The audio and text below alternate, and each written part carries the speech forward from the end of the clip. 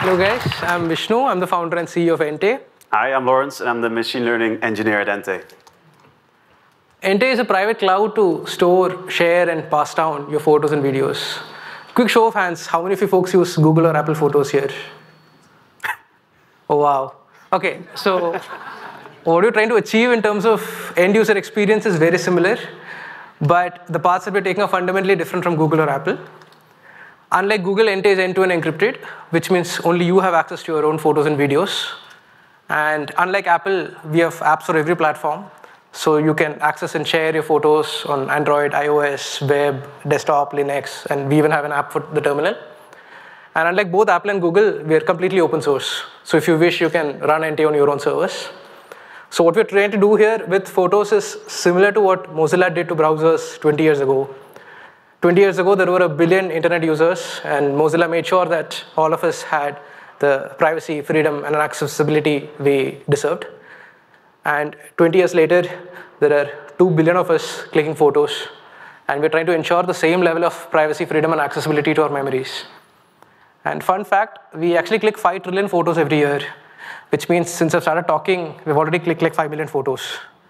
And the problem with keeping all of these photos in a walled garden like Apple is that you really can't access your own data outside of their ecosystem.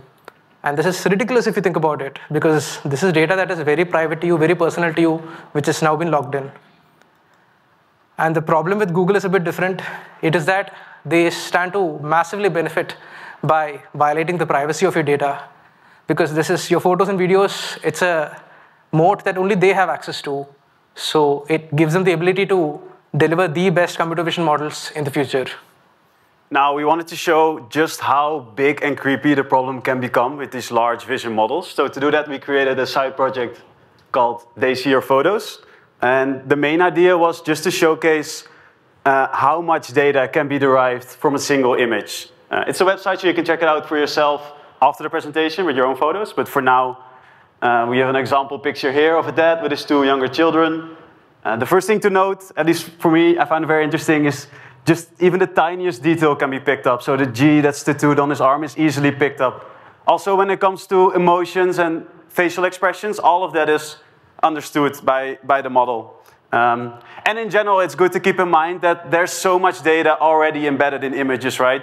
Not just the location, the exact timing of the photo, which device was used to take it. There's a lot of metadata there. And all of this is still just one image. Now imagine you take an entire photo library and you analyze all the images and you stitch all of the information together. That's basically what happens when you give your photos to big tech. We now live in a time where you can be completely profiled purely on your photos, from things like race and socioeconomic status all the way down to the tiniest details and your most private memories and emotions. And we think that's creepy as fuck. So, but the problem is not technology, right? The problem is the use of technology. AI is not evil. In fact, AI can actually be used to derive meaning out of your photos, because at the end of the day, the reason we click photos is so that we can go back in time and rediscover all those precious memories. And at Ente, we really want to facilitate all of that. Now, the issue is that because we're built with end-to-end encryption by default, it's actually really tricky to accomplish that. It's a very hard technical problem to combine AI and privacy. But luckily, we've been able to do it, introducing Ente's private AI. So here's the high-level overview, very simplified, but the main idea is, again, we know nothing on the server, and all of the machine learning magic happens locally on the user's device. Fully automatic, without the user even noticing it, and after all the analysis is done, the results are, again, encrypted, put back on the server, with a key that only the user has access to. So privacy is guaranteed, but you still have the nice features that you want.